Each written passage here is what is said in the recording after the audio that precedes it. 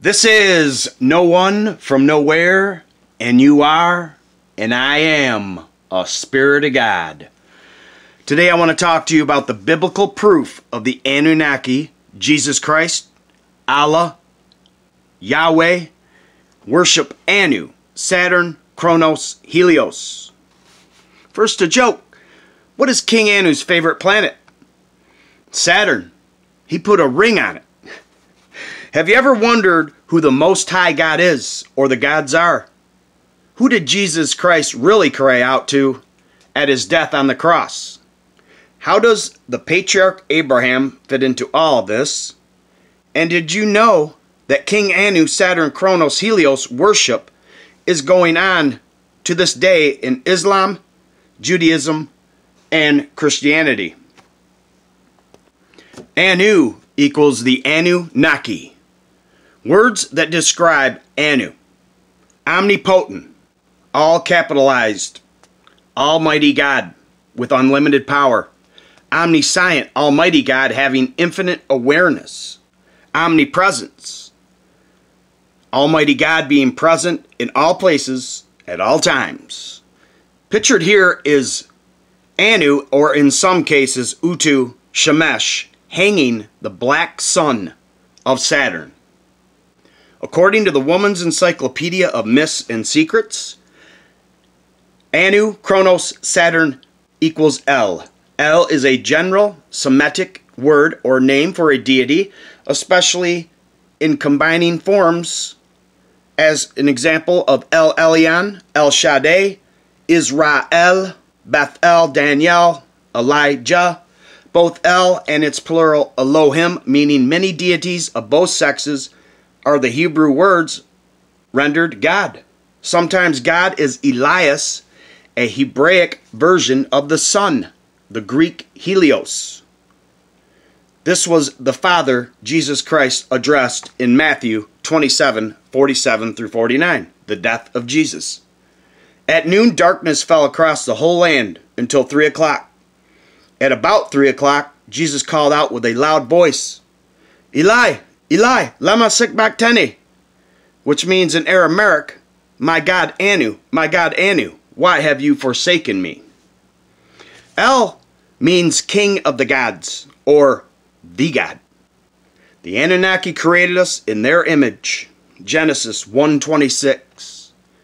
Then the Anunnaki God said, "Let us make human beings in our image."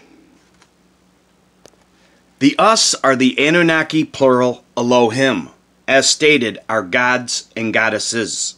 They are immortals, known to have walked and talked on earth in cuneiform and in myth stories. The Anunnaki gods are also reflective in planets, like Anu, Kronos, Saturn, to Helios, to Jesus Christ, the sun. El, or Anu, was known as the sun, or day star, as well as the planet Saturn, which at one point in history is to be known as the central and everlasting sun of the night sky.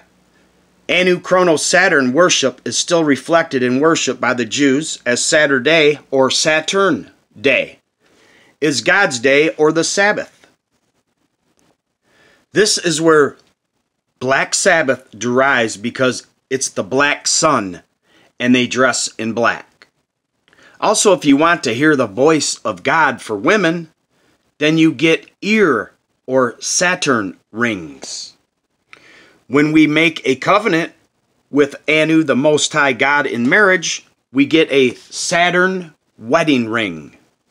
So we also have the Tower of Babel to confuse languages. Then, of course, we have the Anunnaki gods that started the Sumerian Mesopotamian civilization, in which all aspects of civilization started, including music, school, roads, government, law, religion, astrology, astronomy, and you name it. It was started by the Anunnaki gods in Sumeria. These were simply called the Mies, or the Tablets of Destinies. Moreover, they didn't just start the Sumerian civilization, they started the Earth's civilization, because it's their planet. El is Helios, to Helios, to Saturn, to Kronos, to Anu. The sun god Helios, to whom Jesus called from the cross. These are the representations of planets, stars, and moons. So you have the Anunnaki gods living from generation to generation as immortals in man's history of religion in the Bible, and the changing of the names of these Anunnaki gods as they see fit. Biblical proof of Anu, Saturn, Kronos as El Elyon in Amos 5:26. ISV. And you carried the tent of your king and Saturn, your star god, idols that you crafted for yourselves. The star god is Anu, Kronos, Saturn, the central sun, whom as stated the Jews worship on Saturn Day as their Sabbath. This brings a very important question that I hope you should be asking yourself right now. Why would they worship Saturn as the sun?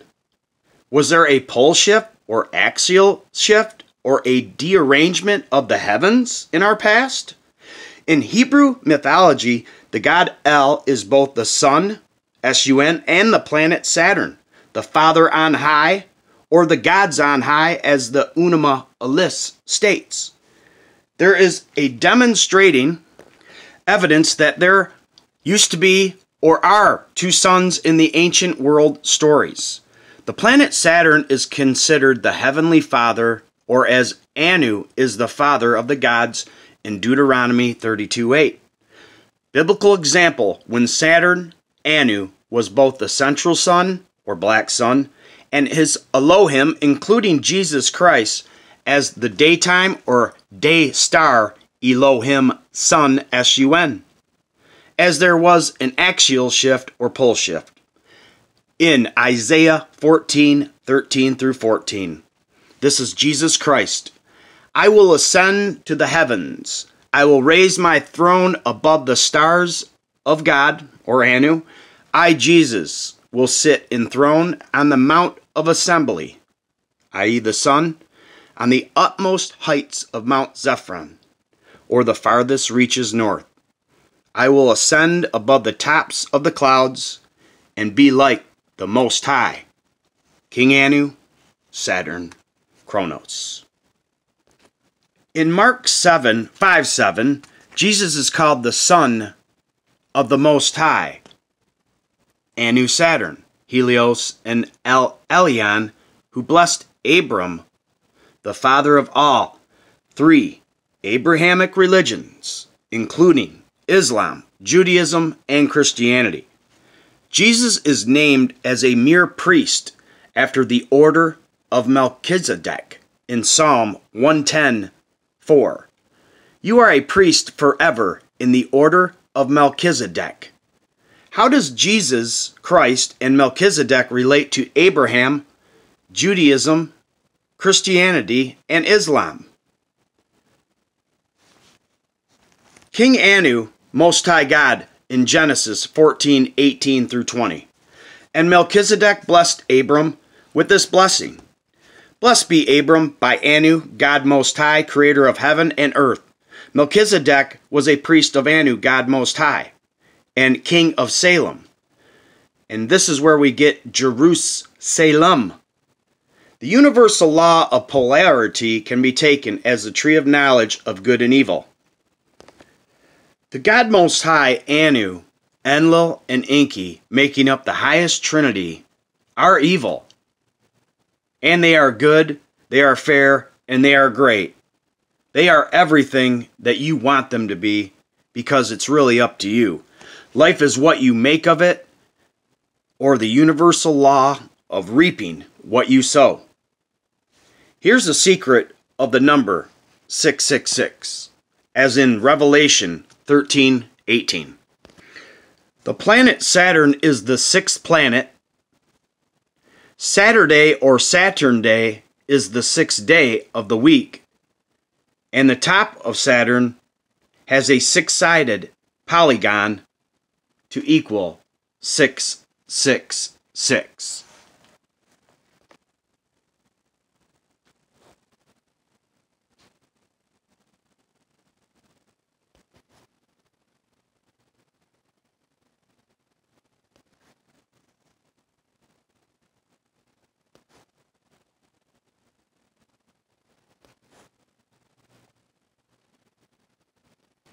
Jeremiah 33:3. Call to me, Anu, and I will answer you, and will tell you great and hidden secrets that you have not known. Thank you so much. Peace and love to you, and always remember that you have the DNA of the Most High Gods, and they love you. Peace and love to you. And remember, you are, and I am, a Spirit of God.